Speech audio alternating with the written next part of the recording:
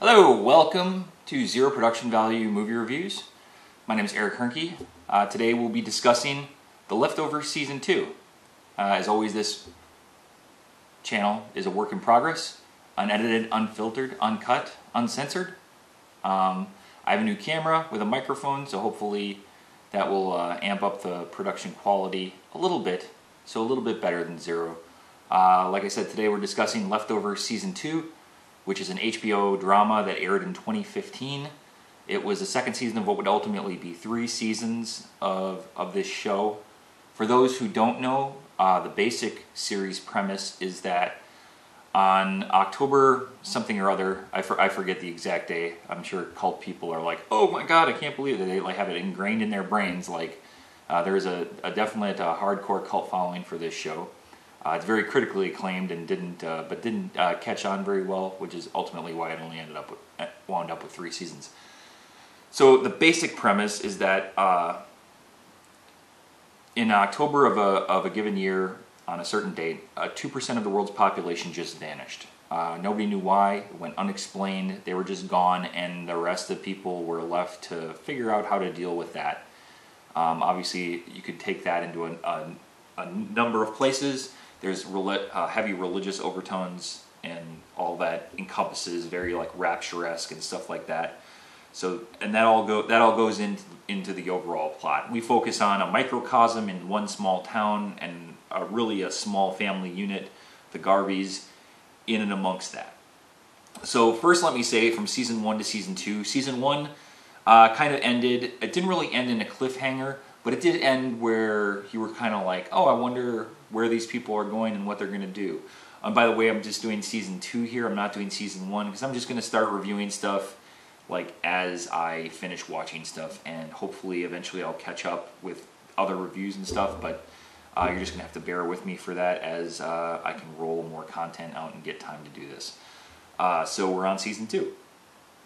First, let me say from season 1 to season 2, like I said, no real cliffhangers, but you did wonder, like, wonder where these people are going to go from here exactly. You didn't know. You were kind of interested. So you definitely wanted to see season 2 and what would happen to these people. First, let me say that season 2, as it starts with a theme song. And I had to stop, like rewind, pause, go back, figure out, am I watching the right show? Because it was so jarring. Season 1 starts and you have this theme song with these very heavy, ominous boom, boom, boom notes, and that's what you get going into the show. So, and there is a lot of heavy drama in it, although it's not, I would say, depressive. But when you left with those heavy, ominous tones, and I think maybe that's what they were going for in season 2. So instead of leaving you with that ominous, oppressive tone going into the narrative, now they have added a theme song, and it's this jaunty, lighthearted bluegrass tune by a singer-songwriter named Iris DeMint called Let the Mystery Be. And it's, like I said, it's a little jaunty ballad. It's uplifting, even though the theme, and it feels like somebody wrote that in that world, in that post-departure world. If you listen to the lyrics and stuff, you'll see what I mean. So I was actually shocked to find out that it wasn't written for the show. It was actually written way back in 1992. Never heard of the artist, never heard of the song, but I loved it, and it brought the whole project up a few notches in my book. So just going from there. So I urge you to look up that song if you haven't, or if you haven't seen the show, at least look up that song. Good song. So first season recap.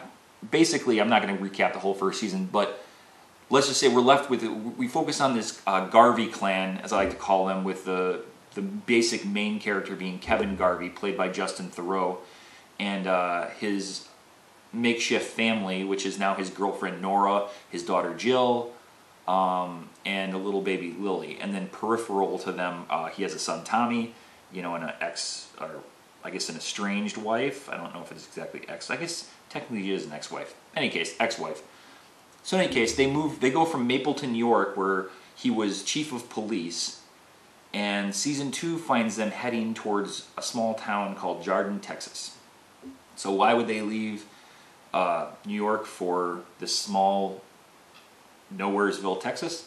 Well, when all is said and done in this world, Jardin, Texas, maybe the only place in the world, definitely the only place in the United States, when all the numbers have been tabulated, that nobody departed from. So obviously this becomes a huge deal. It's got some religious fervor surrounding it. It's got the state coming in, and they cordoned it off. They've made it a national park, dubbed Miracle. There's a tent city that's sprung up outside. It's gated off. I'm not exactly sure on the geography, but you have to get to it through a gate, over a bridge, and that's apparently the only way to get in. Like I said, we don't see a map or anything, so we're just got to take that on faith. Take it on faith. So there's that. So the Garvey clan show up, and Nora buys a house, and so they're allowed access to this town because they own a house. They move in, and their next door neighbors are the Murphys. It's an African-American couple. I forget who John Murphy's played by, the dad. They have a dad, a son, a daughter, and a mom. The mom's played by Regina King, famous actress, very acclaimed actress. And she does a great job. The acting in this show is amazing. Like, from first season to second season, acting, writing, top notch. They don't really, everybody inhabits their role. Nobody really strikes a false note. It doesn't seem overly dramatic. Like they're not trying too hard. They're not trying hard enough. It all just works. It just works really well. So this season 2 takes a few main plot tracks, one of which is a holdover from season 1, which is Kevin Garvey's somewhat deteriorating mental state. He was basically going crazy in the first season. He was seeing things that weren't there, seeing a man that wasn't there. His dad was a little bit off the deep end, and he was in a mental institution and gets out and then goes away. And so that is a huge theme of season 2, his deteriorating mental state. And he's starting to see people who aren't there, who shouldn't be there, let's say. And that comes to a head later on in the season. Another track is there is this entity known as the Guilty Remnant, who are, I equate them to like a Westboro Baptist church type. They dress all in white, they don't speak, they smoke a lot, and they're there to make people remember or remind them of this uncomfortable truth of the departure, like anybody could really forget. Everybody in this world hates them who isn't a part of them. A lot of fans of the show apparently hate them. I'm not really too well versed in it, but they're a very divisive entity, let's say. Don't really know what their goals are other than to remind people, make people remember. They're a tad confusing. Ulterior motives, mixed motives, but since they don't speak, we're not really privy to it too much. They're led, at least in this season, by Meg, who's played by Liv Tyler. And then there's these 3 missing girls. Pretty quick in the season, 3 girls just vanish. And nobody knows why, nobody knows if they were taken, if it was a departure type event. There's a lot of mystery surrounding it, and there's a lot of stuff surrounding Jardin, this balance of trying to keep this air of they're like a perfect town or a perfect people, like they were somehow spared, so they're somehow better than everybody else, which we all know is a load of hooey.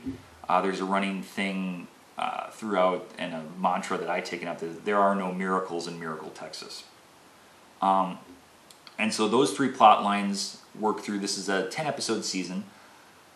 The first 3 episodes or so do a good job of setup. The last 3 episodes do an amazing job of wrapping everything up. The middle 3 episodes are kind of character-driven episodes, which reminds me a little bit of Lost, which Damon Lindelof, who is one of the creators of this show, worked on Lost as well. So, and they had a lot of episodes like that, where you would start with a character and you would kind of have the overall narrative move forward, but based on a character's past, and then bringing them into the present, and then moving the overall narrative forward. And they did that with a few episodes, with more than a few episodes.